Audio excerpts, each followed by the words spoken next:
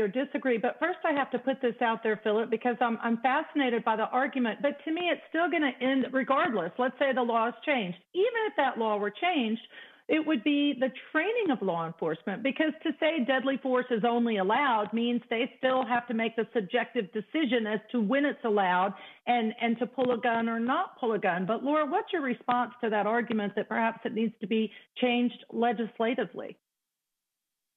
It doesn't hurt to have it changed legislatively, and so that we can at least lower and reduce the number of shootings.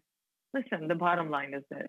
Do we want to arrest and take into custody every single individual who's being apprehended for a misdemeanor?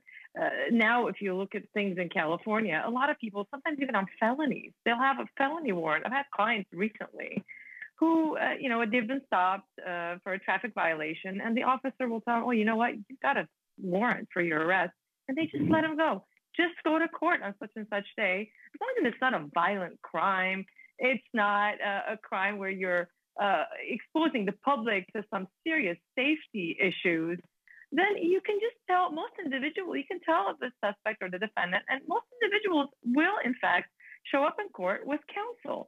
So this idea that every single individual who's committing a misdemeanor crime or who's got a warrant on a misdemeanor needs to be apprehended and taken into custody, to me, that's the unreasonable part. I think laws need to change there as well. And then we'll have less of those shootings. I mean, imagine this kid. I mean, he's 20 years old.